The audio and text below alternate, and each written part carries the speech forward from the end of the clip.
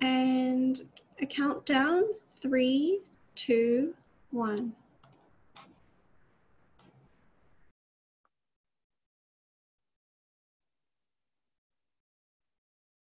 Hi everyone, I'm just going to give people about 30 seconds to a minute to come in. I think it can take a little while for the room to fill up.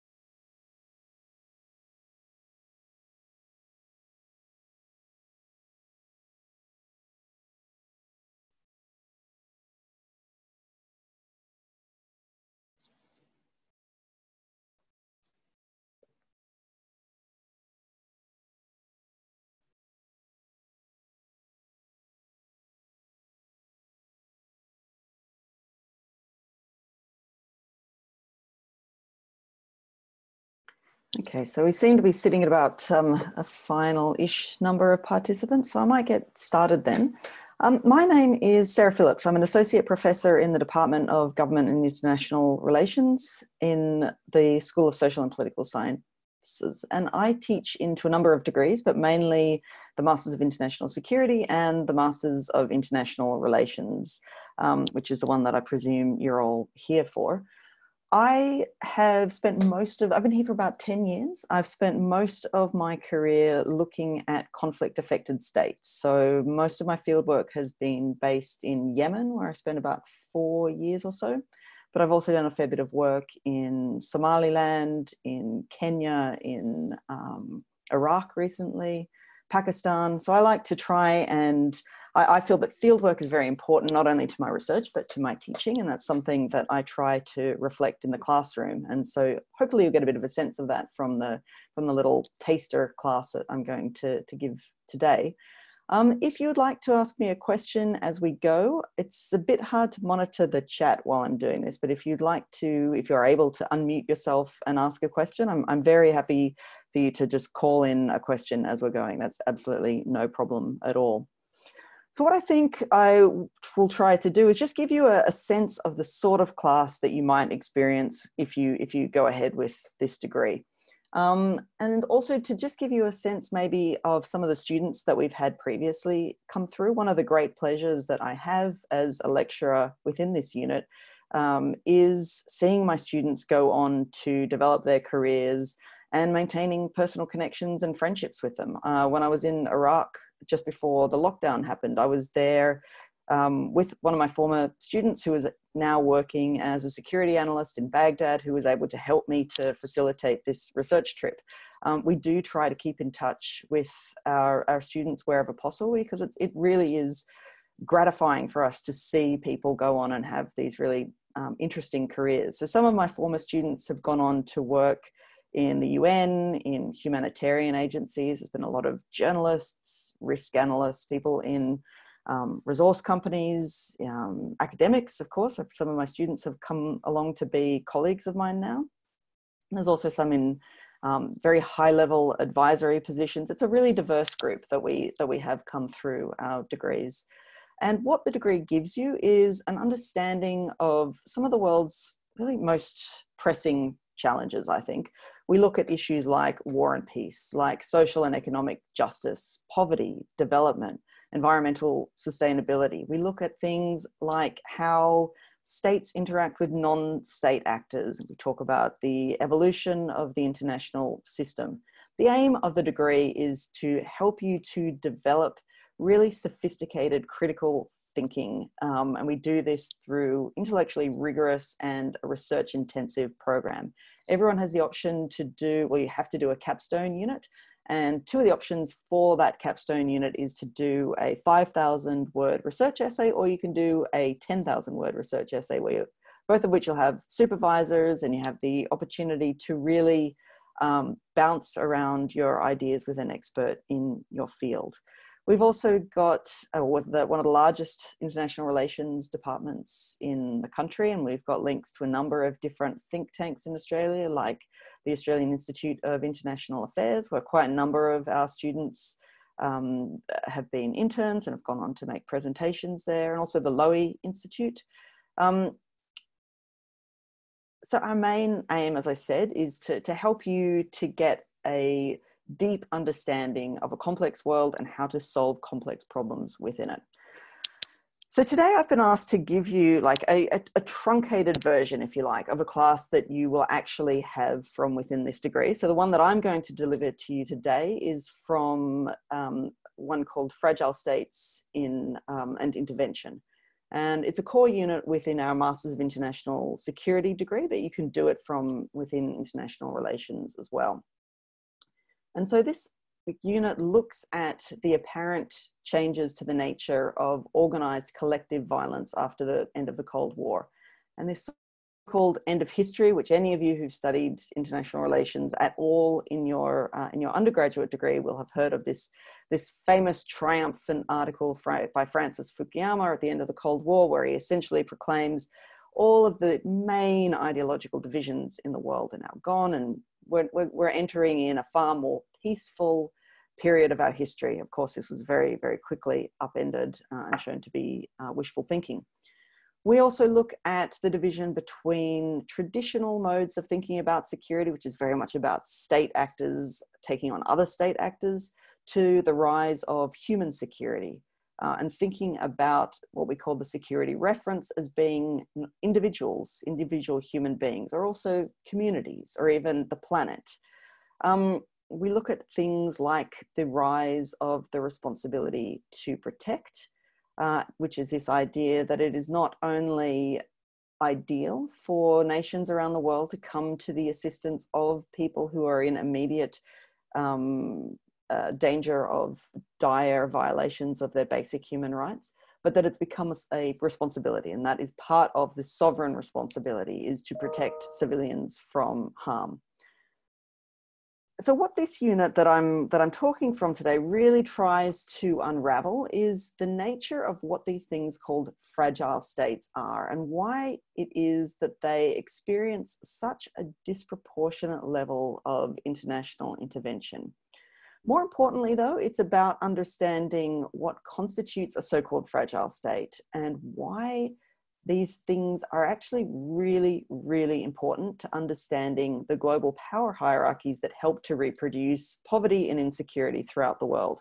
So one of the real fundamental premises of this unit is that to understand contemporary international security and contemporary international development practices and discourses, it's really helpful to understand how and why a special category of state, which is the fragile state, has been constructed and upheld. Essentially, part of what we explore throughout this unit is the possibility that the label of fragility is one that Western states have tended to apply to those states that they see as being in need of some sort of remedial action or intervention by Western states.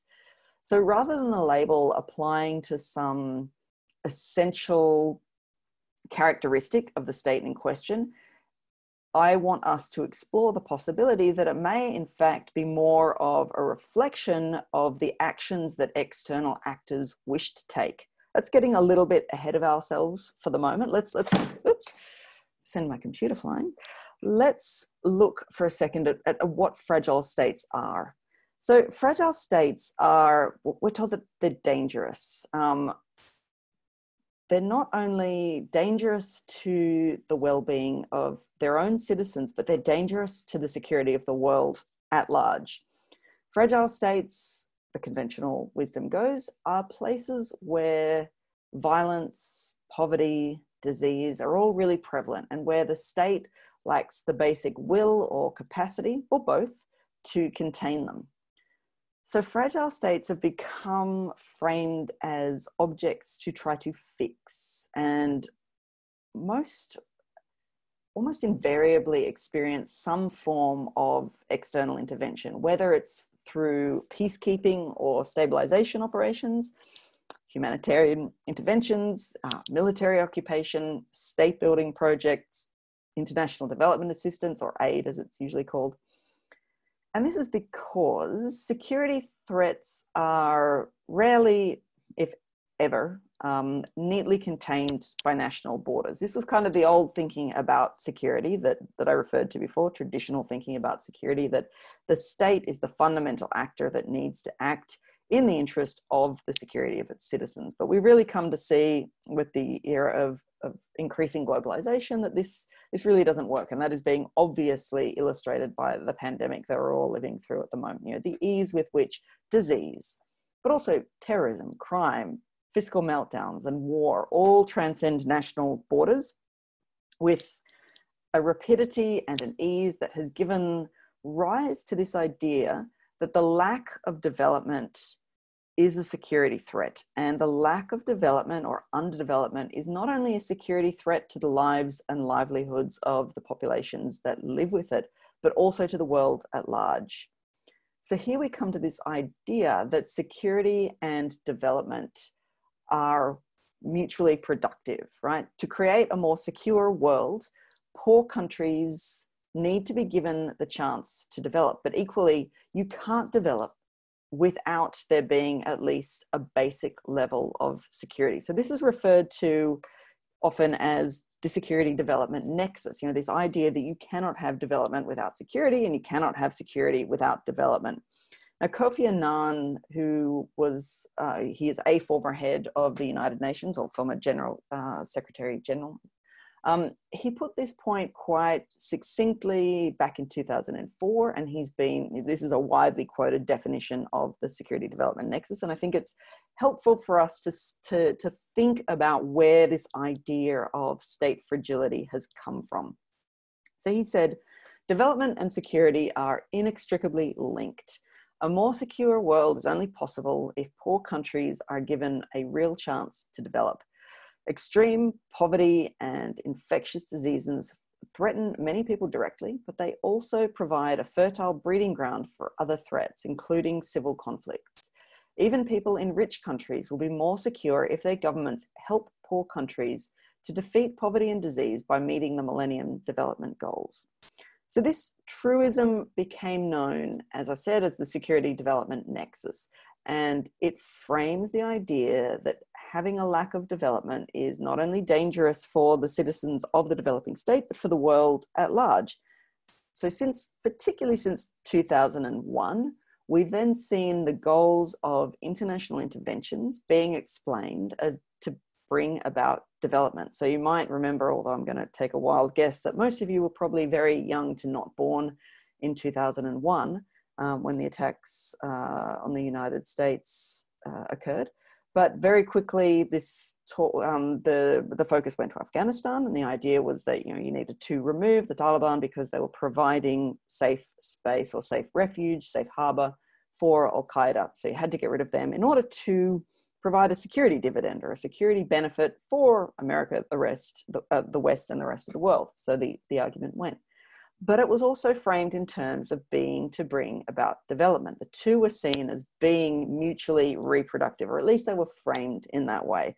So it wasn't just about removing the regime of the Taliban, but it was also about allowing women's rights to expand and to flourish, and to remove a draconian regime that was brutalizing its population so that basic development could be enabled to expand. So this, in the policy discourses, that were pushing the war machine, were inherently linked together. And the same thing happened even more explicitly, I would say, with Iraq in the lead up sort of 2002, 2003, when it actually took place. So you might remember there was this big debate over whether or not Iraq had weapons of mass destruction, which was the initial rationale behind going to war in Iraq that was offered. But when that was really thoroughly publicly debunked, the discourse changed, and it was about bringing about democracy. It was about bringing about development. It was about freeing people from the brutal dictatorship of someone like Saddam Hussein and his Ba'ath Party.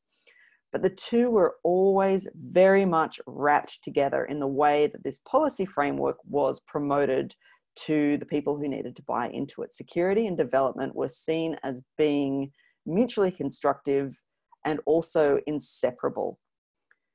So today what I want to do just briefly is to consider how these sorts of interventions, of which Afghanistan and Iraq have been the most long-standing, the most controversial, the most expensive in any sort of metric that you look at, but which are really common.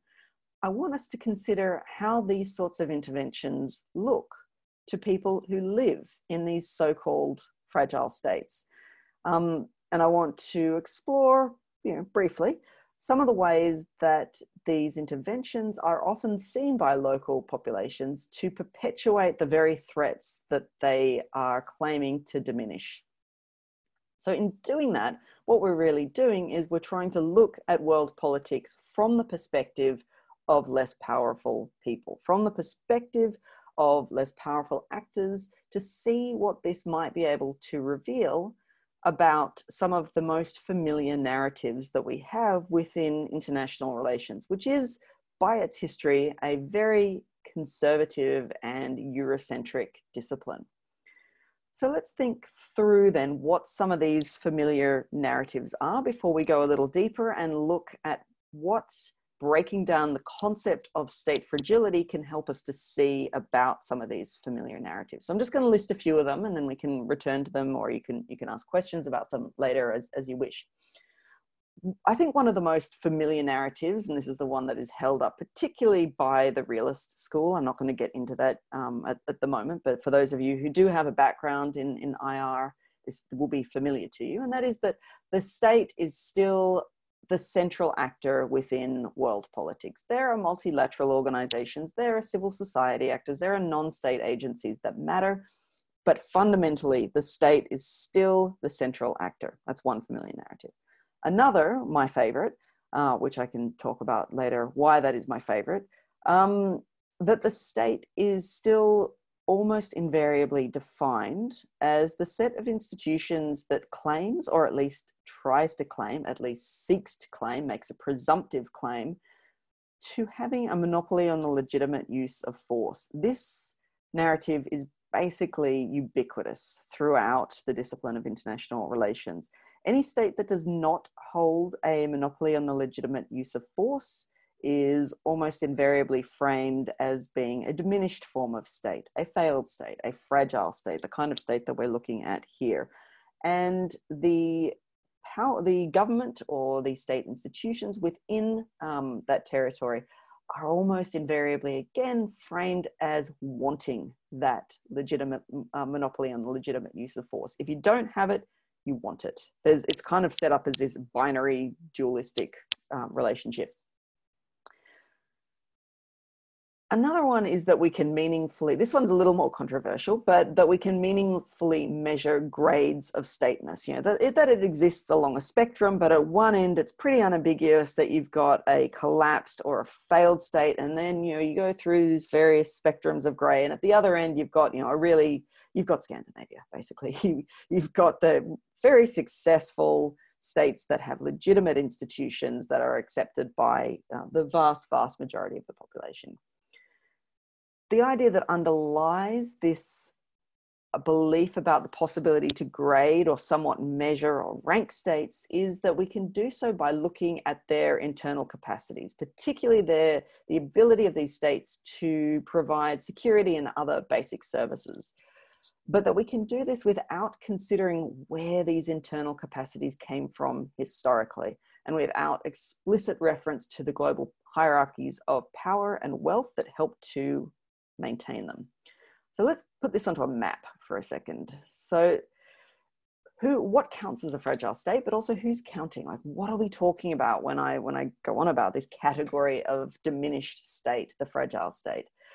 In 2017, the Fragile States Index put out one of these maps. This is actually a little bit more up to date. This is the one from 2019, but these numbers that I'm going to give you do not change much from year to year. So it's no problem that I'm actually giving you the exact figures from 2017, because I can guarantee you that they're basically the same now.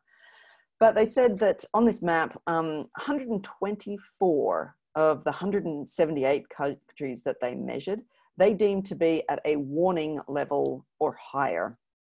Now, if we go and consider the incredible diversity of those 124 countries, it's not very surprising that we've got a fairly large literature that goes to critique general terms like fragile, failing, failed, which is trying to suggest that all of these states share some sort of fundamental defect along this spectrum of dysfunction. Most of the dysfunction is most acutely surrounding the so-called, the failure to uphold a monopoly on the legitimate use of force. If you want to be categorized by most academics or policy thinkers who buy into this language as being a failed state, they are the ones that do not have any semblance of a monopoly on the legitimate use of force. So Somalia is usually the one that is held up there.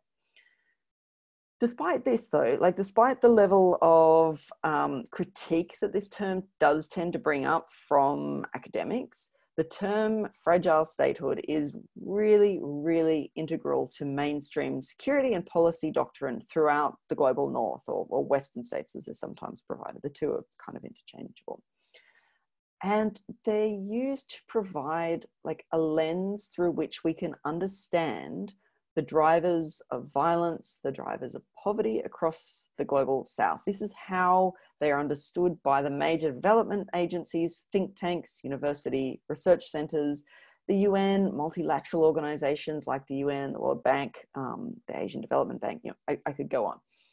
Every year, you've got these international organizations that monitor, measure, rank and compare the political, economic, and social characteristics that supposedly define states as fragile, and as such, render them as being in need of some sort of remedial action. Remember, if we go back to the quote that I read you by Kofi Annan, he is explicitly saying that having development deficiencies is a security threat to the population in question and to the world at large, and it is incumbent upon the rest of the world, the wealthy states, as he puts it, to provide assistance to help them move out of this.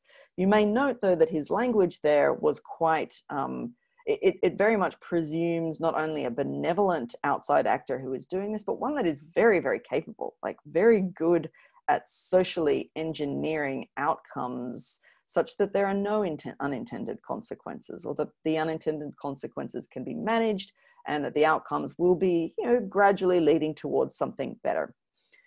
Australia's Foreign Affairs and Trade, or DFAT, which was back in the day, AusAid, it put the case quite plainly in 2005. And it said that fragile states, and this is a quote, have little chance of overcoming serious problems alone. In fact, if left unassisted, they may experience fragility and development stagnation for generations.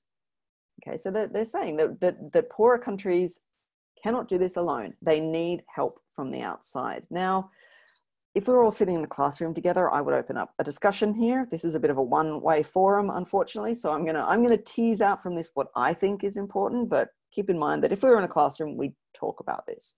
But to me, this really is suggestive of the problem that is being portrayed for these fragile states coming from within the fragile state itself, right? It is not a product of, let's say, the historical legacies of colonialism or the ongoing impact of neocolonialism, or the way that the global economy has been structured to favor those who are already wealthy or those who are colonial powers. I could go on.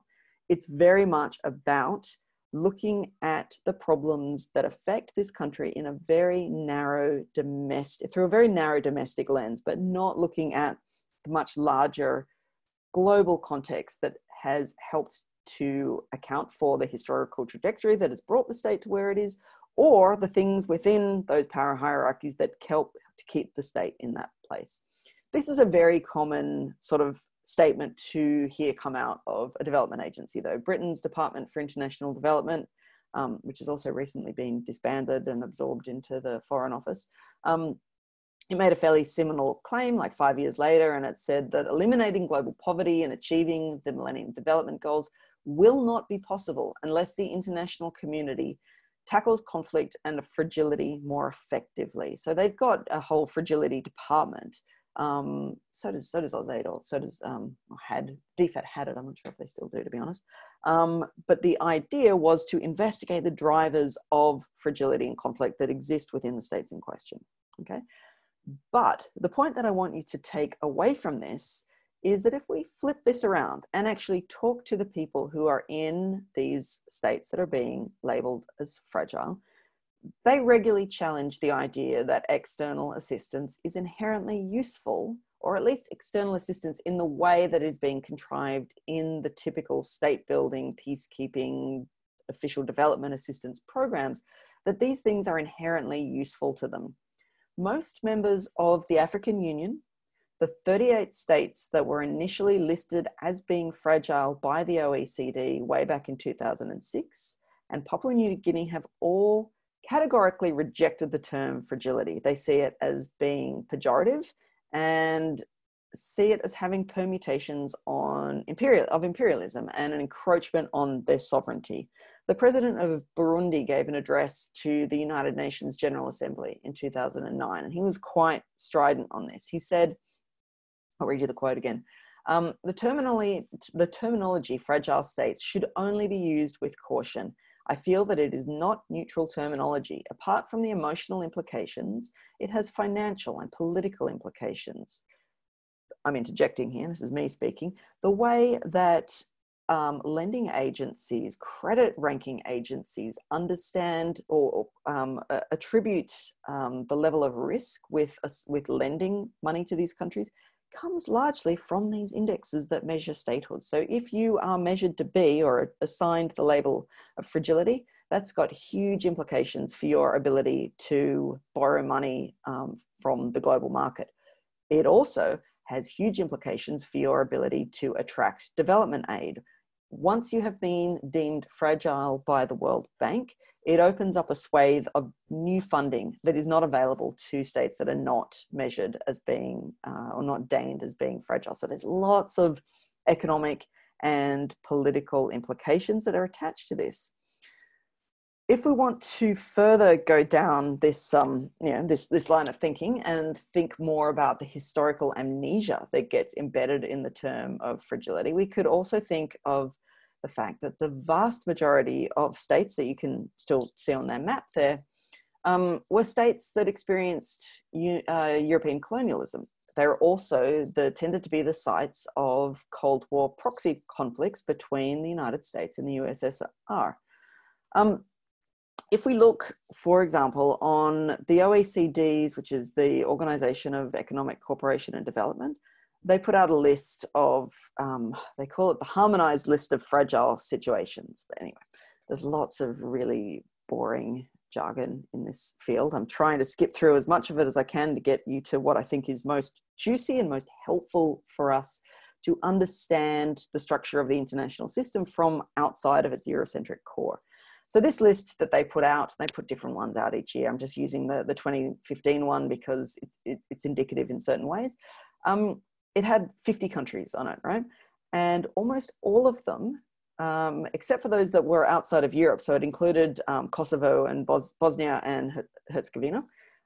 Outside of those, almost all of them experienced European colonial rule. There was 3 partial exceptions. One of them was Ethiopia. Ethiopia was occupied by Italy for 5 years, but it wasn't formally colonized. Another is Nepal, which was a British protectorate, but also wasn't formally colonized. And another was North Korea, which was colonized by Japan, but not by a European power. By the OECD's publication in 2018, there was only 36 states that included. Every single one of them had been colonized by a European state. Now, to me and to many of the people in the states that are being so labeled, this is a pretty striking correlation to leave unremarked. And it does beg the question if there could be more of a causal story here in the history of plunder and violence that they experienced. But what the fragile states narrative really does, and the policies that enact that fragile states narrative, they keep the discussion to domestic politics. They keep the discussion to domestic economics. This is about local corruption.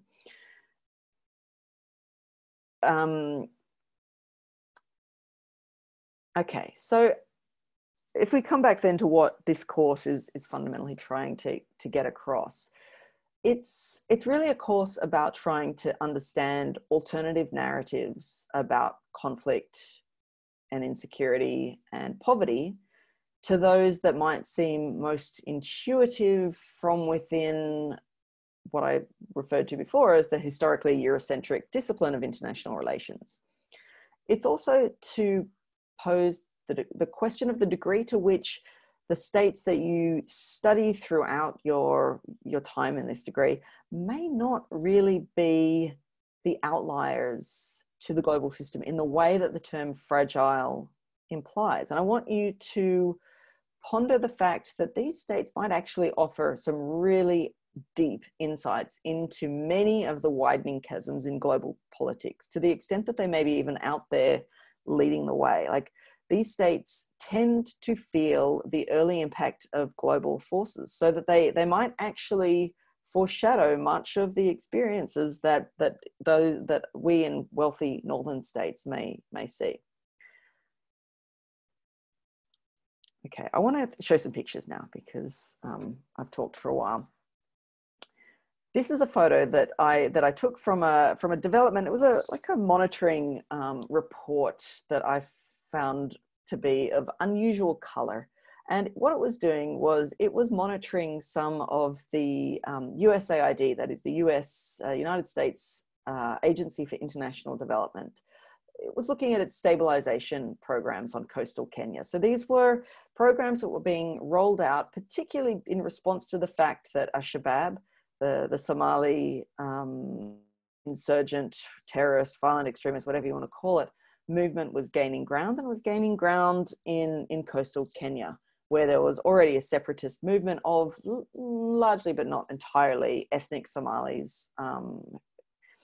And the underlying theory to this was essentially the security development nexus, that because the parts of coastal Kenya that were experiencing this sort of separatist movement tended to be poor and underdeveloped, that helping the government, the US government, or its International Development Agency, helping the Kenyan government to provide development along the coast was going to help to bolster the government against the growth of a group like Shabaab. Now, again, were we in a classroom situation, we would have a discussion about this, which is by far how I prefer to do this, because there's a lot of different interpretations that you could quite reasonably take from these photographs. They might be a little bit hard to see, but basically what you've got on the left is a latrine, and on the right, you've got a photograph that's been taken from inside, and just above the door, someone has written the word Al-Qaeda.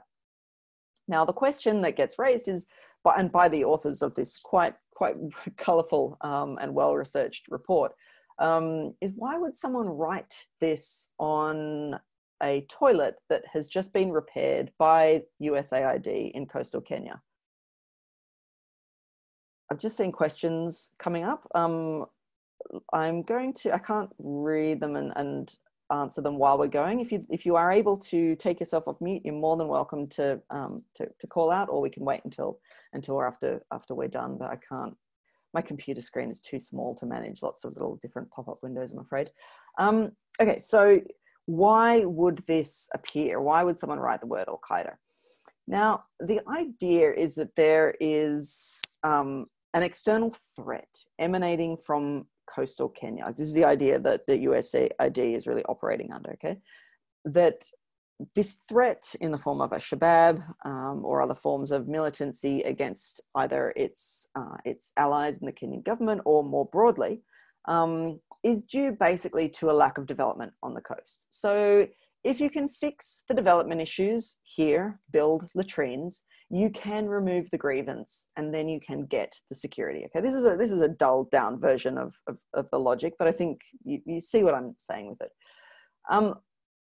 The authors of this report cite what they refer to as one incredulous religious leader in Garissa. And he apparently asked, why would the most powerful country in the world come all the way here to repair, not even build, a public latrine? Do they think we're stupid? People were even more incredulous that the dedication of this particular refurbished latrine required the presence of the US general from Djibouti, a neighboring country, and the US ambassador from Nairobi, which incurred a huge cost, and also meant that the roads around Garissa had to be closed for security reasons. And again, the report says that the real objectives of the US presence in coastal Kenya are non-humanitarian. This is self-evident even to school children who had graffitied Al-Qaeda in one of the school latrines built by the USAID team. So the interpretation that we can see being reflected in this bit of graffiti, and I love using graffiti as a means of doing social analysis. I find it fascinating. But the one interpretation that I think is quite reasonable to take from this is that people are not seeing USAID as being driven by humanitarian intentions, and there's a strong level of skepticism about what the US's intentions regarding poverty reduction really are. You've got to ask the question then, what does this do? What does this belief do that humanitarian intentions are not sincere? What does that do to traditional economic development programs? When you start to, and this is sort of the pointy end of what happens when you really start to entwine security logics with development logic, something that on the face of it can seem so common sense that, yeah, of course you can't have security if you can't even provide an environment where kids can go to school or where you can get even basic healthcare. That makes sense. But on the other, when you start to entwine these two logics, you start to open up a whole can of worms. There was a leaked document from the British Department of International Development, which said, this is from 2009, 2010, I can't recall, but it said that there was a new National Security Council, which oversees now all aspects of foreign policy, and it requires that national security considerations are placed at the heart of aid projects. So from there, you can probably see where this is going. The National Security Council is deeming, and this is not just in the UK, this is just where it was leaked, but the US is very explicit about this at times as well, that the idea that official development assistance should make the maximum possible contribution to national security. Okay, so there is a need now for many development programs to have to make the case for how their work in development contributes somehow to national security. And we saw this in Yemen a lot, which is where I've done the vast majority of my research. In 2010, the USAID strategy for Yemen was really explicit, and it said that, quote, USAID projects must collaborate closely with the Department of Defense where possible. So here's where we see the pointy end of the security development nexus, that humanitarian agencies may be strongly encouraged, if not required, to place security and military considerations at the heart of their actions. And this raises the question of what becomes of international development when it gets securitized. I'm going to show you a picture that one of my PhD students brought to my attention. And he wrote about the security development nexus in Pakistan. And he asks the question, what are these sorts of interventions doing? Are they securing development? Are they providing the atmosphere or the level, the modicum of security that is necessary in order for at least the most basic level of development to occur? You could ask, though, if the woman here might actually feel more secure because of the US presence. That is certainly a hotly debated question. Now, here's another question that might cause us to think about this differently. Now, again, if we were to go back to my mantra, if we were in a classroom situation, this would be a bit different, and I would have a conversation. I would ask you, do you recognize this person? And I would expect that 1 to 0 people would probably recognize this person. So if you do, congratulations. This person is Shakil Afridi. Okay, Shakil Afridi was sentenced to 33 years in prison. in response, the United States cut its aid to Pakistan by $33 million. So it's a direct response to this man's imprisonment. Now, the reason that Shakil Afridi is so famous is you may have heard, I would wager that you probably have heard about the way that Osama bin Laden was killed. He was killed by the team of US special forces who went in and found him hiding in Pakistan. Part of the most important way that they were able to confirm where Osama bin Laden was hiding for all of those years in Pakistan was by collecting DNA samples from the village and its surrounds to confirm whether or not bin Laden's children were living in that area. How did they access the DNA? Through a polio vaccination campaign. So the CIA, knowingly or unknowingly to Shakil Afridi, Dr. Shakil Afridi, he claims he did not know. The Pakistani government says he absolutely knew and was working hand in glove with the CIA to do this. But they collected DNA samples by providing polio vaccinations to children, and in so doing, collecting DNA samples to confirm that there was indeed a match to Osama bin Laden. After this, the number of polio vaccination workers and other vaccination workers who were murdered in Pakistan went through the roof. It gave legs, it gave oxygen, it gave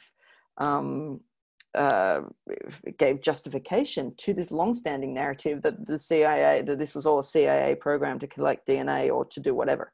Like, this had always been a rumor, and this program basically proved it true, or it made it seem justifiable.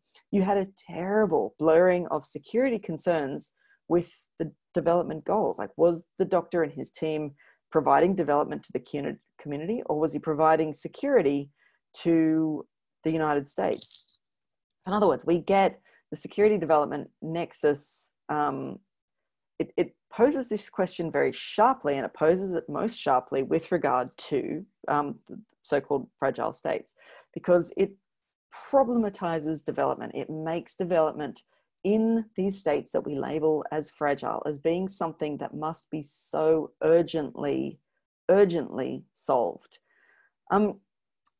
I have other examples that I'm realizing that time is ticking on. I would like to give you guys plenty of opportunity to ask questions. But one of the other things that I like to really come back to over and over again in this unit is to the sorts of metadata that we as Western trained social scientists are often taught to disregard as being, perhaps conspiratorial. So, I mean, the long-standing theory within Pakistan and many other places, including, it's rampant in the Western countries now as well, that vaccinations are dangerous because something nefarious is going on with them. This was something that we were always taught to disregard before it really gained global prominence as a theory. But actually, something really important was going on there. That if we didn't pay attention to it, we missed. I write about this sort of thing a lot with regard to how Yemenis understand Al-Qaeda, okay? And Yemenis understand Al-Qaeda, well, Iraqis understand ISIS, Pakistanis often understand the Pakistani Taliban, I could go on, but as being something more than an autonomous terrorist network. It is also, it may be partly autonomous terrorist network, but it is also this nefarious, shadowy, opaque arm of the state or of certain state actors. Now, I find that when I talk to policymakers or in the media or whatever about these theories, it's almost invariably like laughed off as just being this ridiculous conspiracy theory. I actually probably get treated with a lot more respect when I talk about this than my Yemeni colleagues do. They tend to just be written off as being just ridiculously conspiratorial and irrational. The point is, and we talk about this in a lot more detail throughout the unit, my point is that the impulse to write these sorts of things off as biased or conspiratorial often reveals a lot more about the person writing it off than it does about the speaker, because it is within these sorts of noise that we actually hear multiple forms of resistance to security interventions, to the labels of fragility that we apply to states that deviate from norms that we have constructed. It's within this noise that I think we might also really start to understand why so-called fragile states so often fail to, or why the interventions in these so-called fragile states so often fail to achieve their stated objectives. And it's also within this noise that we may understand why this general failure isn't just a symptom of the domestic dysfunction of the states in question. So what I'm saying, and what I finish with saying, and then we'll open up for questions, is I think that we've got to take very seriously the way in which interventions are seen, understood, and talked about by those who experience them, and not just through the network of the usual elite suspect who speak fluent English, who've been to Western universities. But I think we need to get a lot more better, oh dear, it's late in the day. We need to get a lot better at incorporating the local understandings of conflict, of poverty and exclusion into the way that we understand global development processes. I'll finish there and open it up for questions if anybody would like to ask something.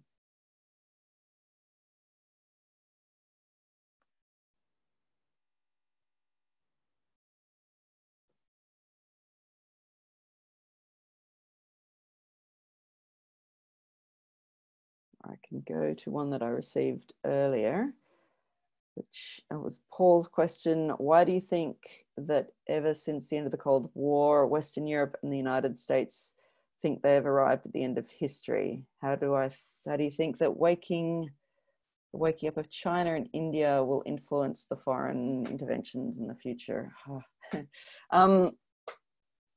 Short answer, I don't know. Why does the US like to think, I mean, everybody likes to think that they're living in the most important moment of history, don't they? I think that's the way that the human psychology is wired. We've all never lived through a moment as incredible as the present. And I think that is just part of how we understand the human condition. The India-China thing, I'm probably not the best person to answer that. That's not really related to my own areas of research. But if anyone's got any questions about, whether you want to talk about the degree or any questions about what we've discussed, how much intervention can I study in this degree? How do you mean? Can you explain that question a little more? Do you mean, can you study different forms of intervention?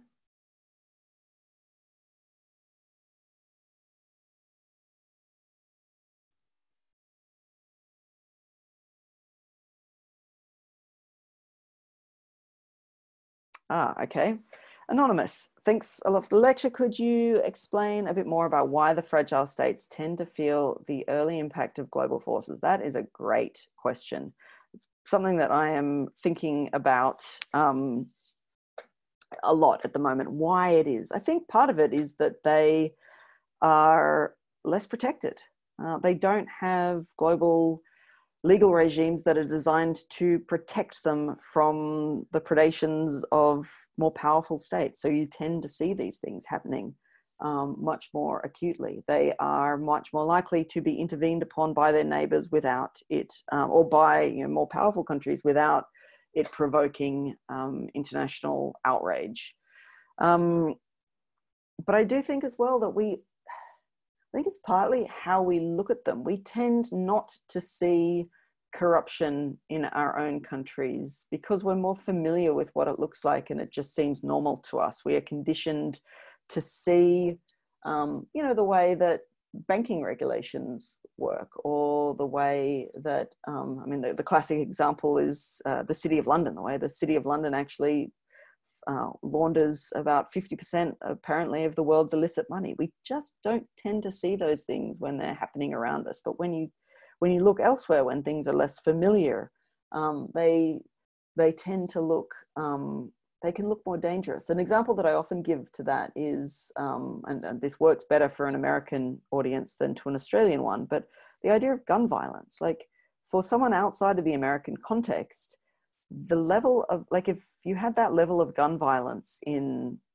Yemen or in Somalia, that would be charted up as being something that is very much an indicator of fragile statehood.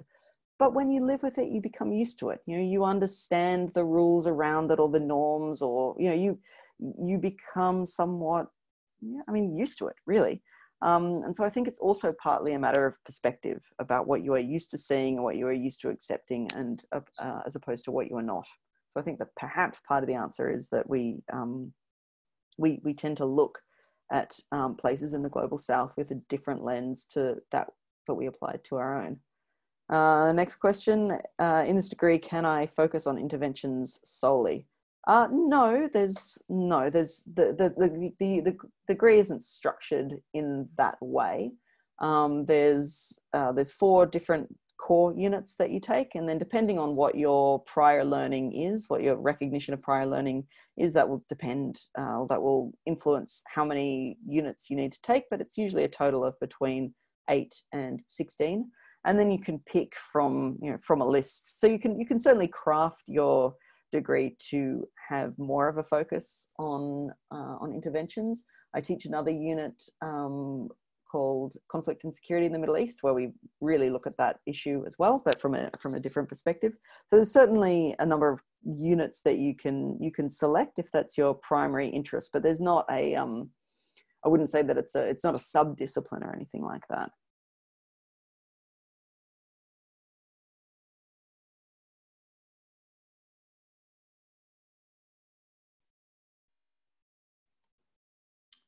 And I think I might take the next question. We have a question about the Bachelor of Laws degree, being advocate to pursue the Master of International Relations. So yes, if you have a Bachelor of Laws with an average of 65 WAM throughout your whole degree, we encourage you to apply. I think genuinely having a humanities background will benefit you when you're pursuing Master of International Relations. I mean, Sarah, what was your background? Did you also study a Bachelor of Arts or any other degree? I did a Bachelor of Arts with an honours degree in history. Yeah, so any degree that is in humanities, and even if it's not, we'll still consider it on a case-by-case basis. But in this specific scenario, yeah, Bachelor of Laws is good.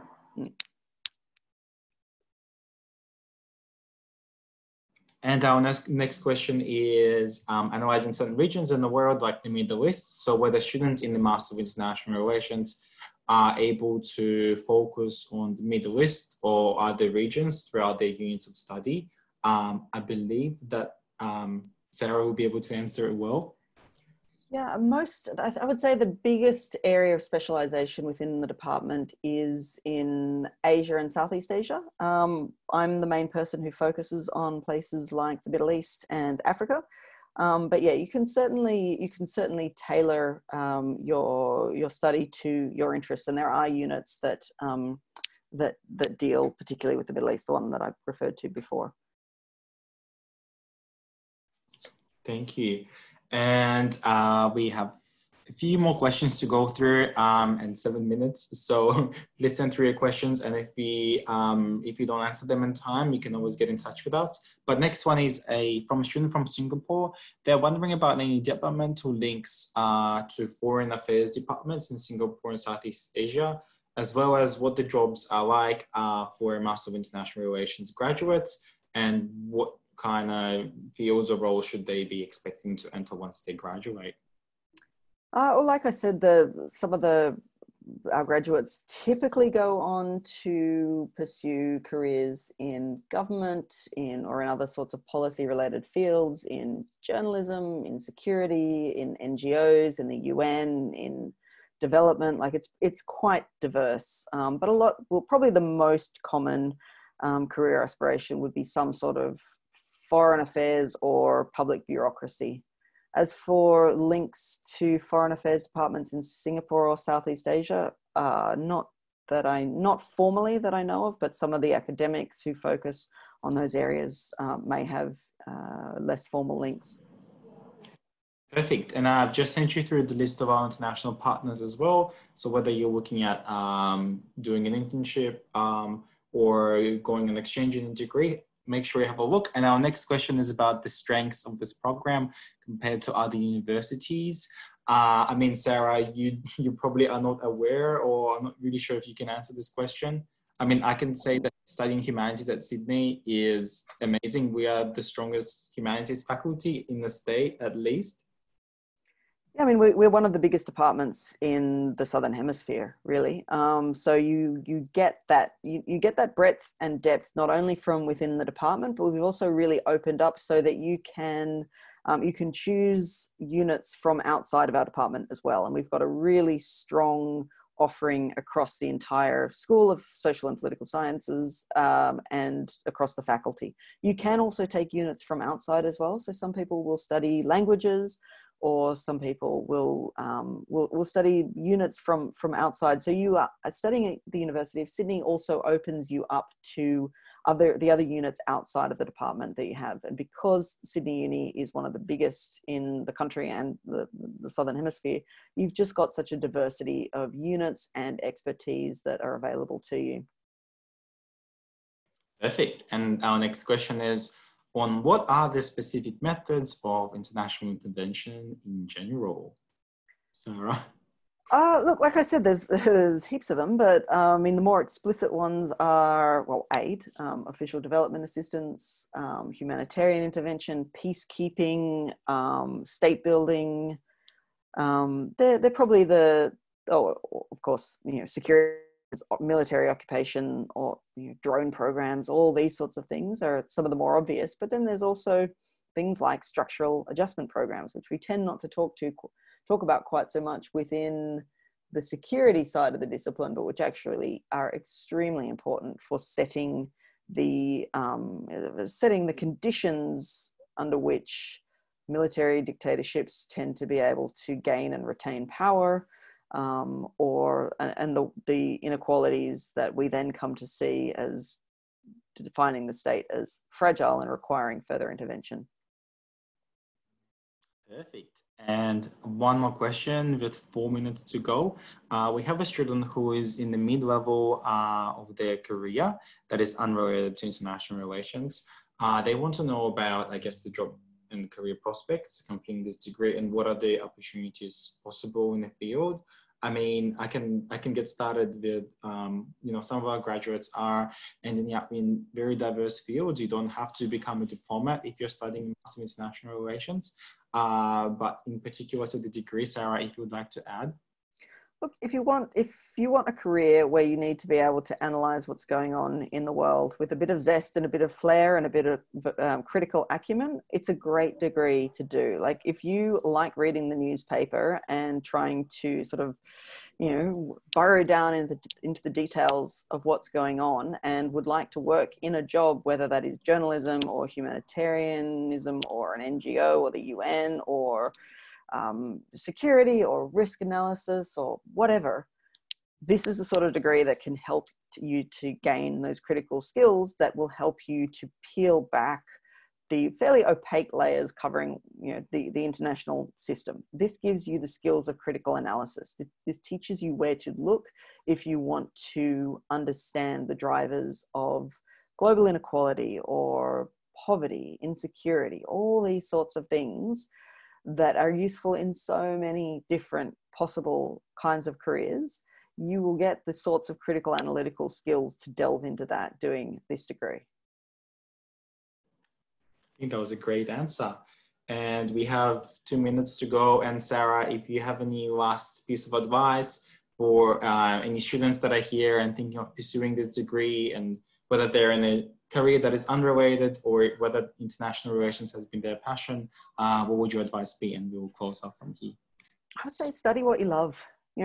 Any degree is going to feel like a drag if you're not really enjoying it. But if you really enjoy international relations, if you really enjoy, shouting at the news or, hurling your newspaper or whatever we read news on nowadays down in fits of rage, this is a great degree for you. This is how you understand the structural and historical, political, economic, social drivers behind what's happening in the world now. If you want to understand the ways in which history is impinging upon the present and the theoretical, have the theoretical conceptual understanding for why that is the case, this is a great degree for you. I think a lot of people don't come in knowing the precise career that they want. I certainly did not. I mean, I absolutely did not.